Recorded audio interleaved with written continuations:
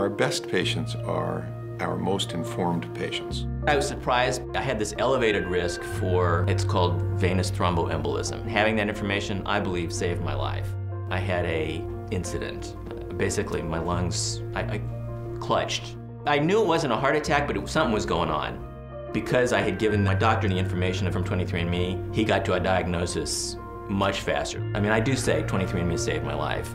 Over 15 years, I had been to several doctors, and they had told me a series of things. I was just making all of this up. It wasn't a true disease. I had been offered a series of different medications, of course, none of which actually worked. I would probably still be suffering. I'd really figured out what was making me sick. 23andMe told me I could have celiac disease. All I have to do is not ingest gluten in my diet.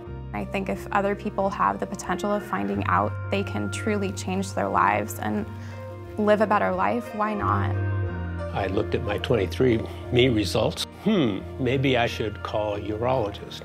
My doctor called and said, you know, your PSA test has come back a little elevated. I looked at my 23andMe results. I had a pretty serious chance of getting the prostate cancer. And so I said, let's do a biopsy now. My doctors all say that I've been able to find it at a point where I can be cured.